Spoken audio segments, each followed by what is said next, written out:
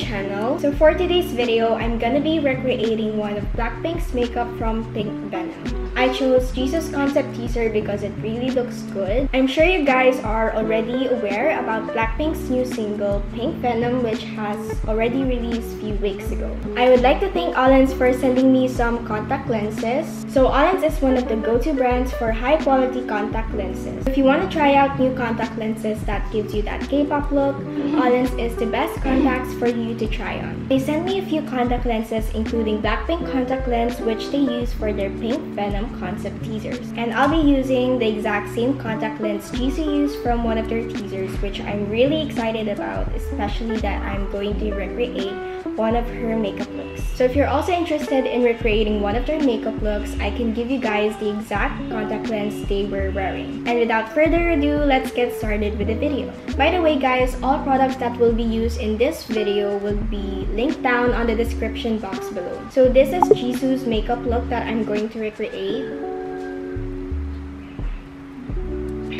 So I'm just gonna prep my face first.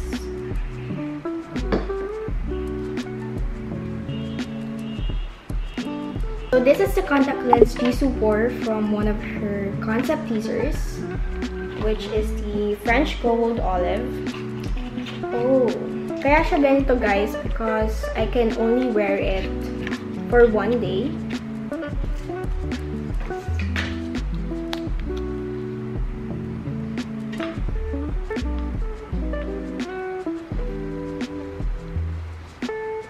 Oh my gosh. So, ayun, may pagka-green siya. As you can see. Abang wala pa. I don't like to use foundation na. I just really always use concealer lang.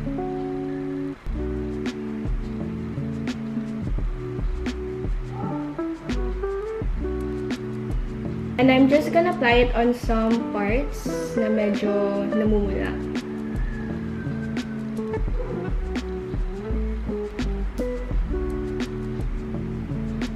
I always put concealer in this part of my nose because it's always like namumula. And I'm now going to the contouring part. Actually, parang wala siya masyadong nilagay na contour. So I'm just going to put a few.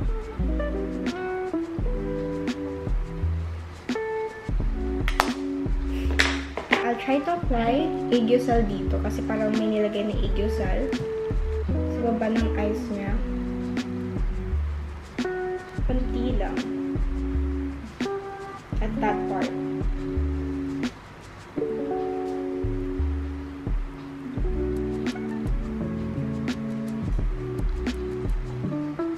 I'm just gonna curl my lashes.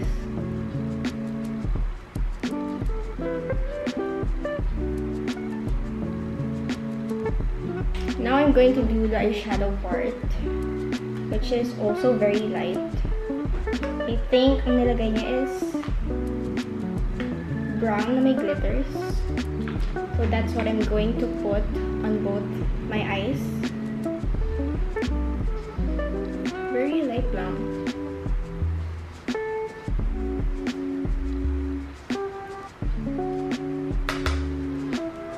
I'm going to put lots of glitters under my eye because madaming nakalagay na glitters under her eye.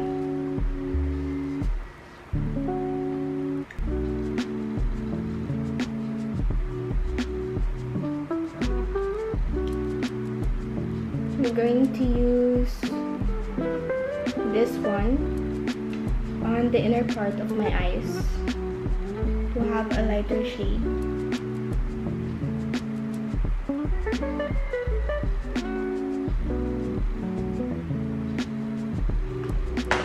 I'm now going to do her eyeliner. And medyo mahaba-haba yung eyeliner, so... Oh! So this is the eyeliner. This isn't the usual eyeliner na ginagawa ko.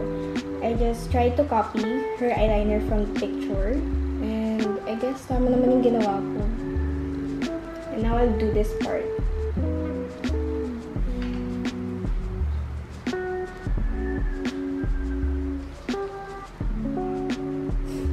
So I'm done with the both eyeliners, and now I'm going to proceed to my eyelashes. Ikarapan natin ng konti para kitang-kita. Now I'm going to use this mascara. This mascara changed my life. Yan lang. So this is the one with eyeliner. As you can see the difference. Mas kumapal yung eyelashes ko and mas tumaas siya. And compare it to this one na naka-curled lang siya. It looks really good. Now I'm going to apply cream blush on both my cheeks.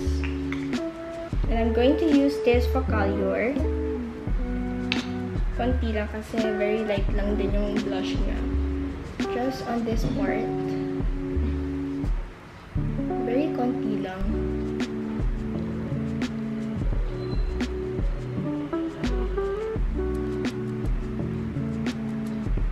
So now we're done with the blush and wait, kilay.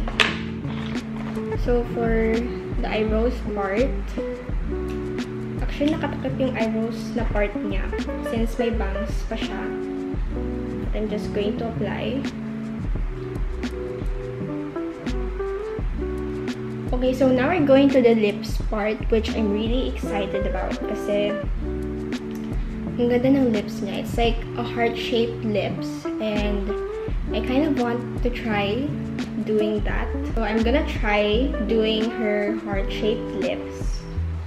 So iibahin ko yung shape ng lips ko from the usual makeup that I'm trying to do always. I'll just apply concealer on my lips part para talagang magawa ko yung shape ng lips niya.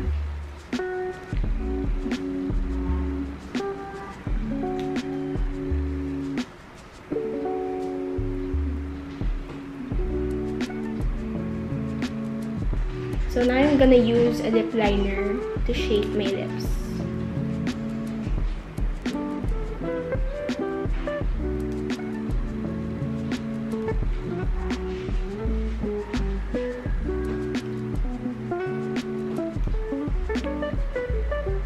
And now I'm going to apply this lipstick, which is, I think, kind of similar from her lipstick.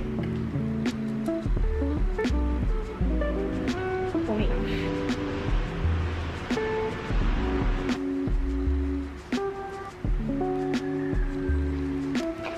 And now I'm just going to apply this watermelon mist to finish the makeup.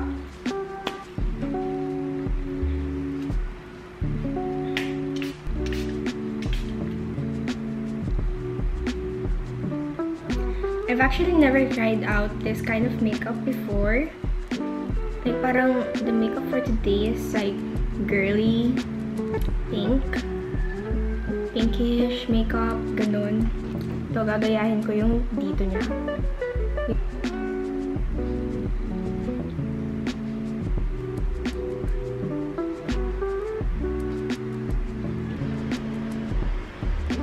So I'm done with the makeup look and this is the results. And is-straighten ko na lang yung hair ko para mas maging kamukha ko si Jisoo.